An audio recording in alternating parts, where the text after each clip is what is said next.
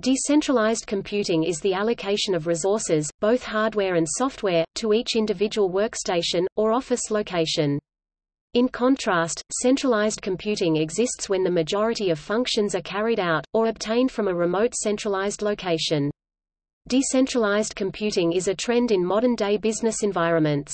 This is the opposite of centralized computing, which was prevalent during the early days of computers. A decentralized computer system has many benefits over a conventional centralized network. Desktop computers have advanced so rapidly, that their potential performance far exceeds the requirements of most business applications. This results in most desktop computers remaining idle in relation to their full potential. A decentralized system can use the potential of these systems to maximize efficiency. However, it is debatable whether these networks increase overall effectiveness. All computers have to be updated individually with new software, unlike a centralized computer system. Decentralized systems still enable file sharing, and all computers can share peripherals such as printers and scanners as well as modems, allowing all the computers in the network to connect to the Internet. A collection of decentralized computers systems are components of a larger computer network, held together by local stations of equal importance and capability. These systems are capable of running independently of each other.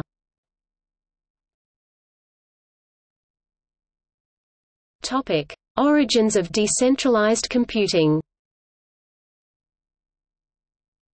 The origins of decentralized computing originate from the work of David Chaum. During 1979 he conceived the first concept of a decentralized computer system known as mixed network.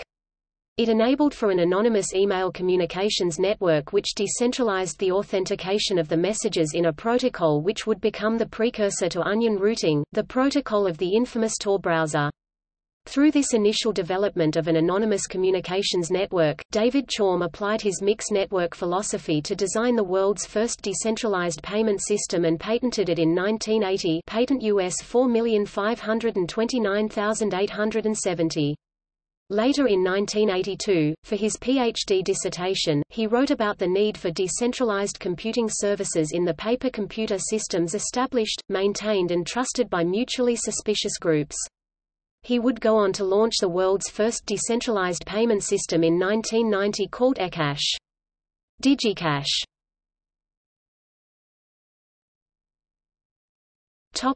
Peer-to-peer. Based on a grid model, a peer-to-peer system, or P2P system, is a collection of applications run on several local computers, which connect remotely to each other to complete a function or a task. There is no main operating system to which satellite systems are subordinate. This approach to software development and distribution affords developers great savings, as they don't have to create a central control point. An example application is LAN messaging, which allows users to communicate without a central server.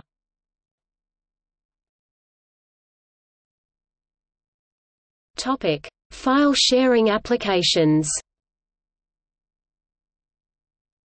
One of the most interesting debates over decentralized computing involved Napster, a music file sharing application, which granted users access to an enormous database of files. Record companies brought legal action against Napster, blaming the system for lost record sales. Napster was found in violation of copyright laws by distributing unlicensed software, and was shut down. After the fall of Napster, there was a demand for a file-sharing system that would be less vulnerable to litigation. Gnutella, a decentralized system, was developed.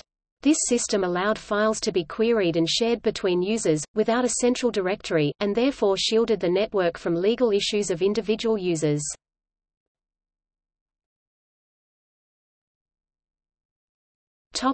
See also: Centralized computing, Decentralized information technology, Decentralized network 42, Decentralized autonomous organization, Federated social network, Blockchain.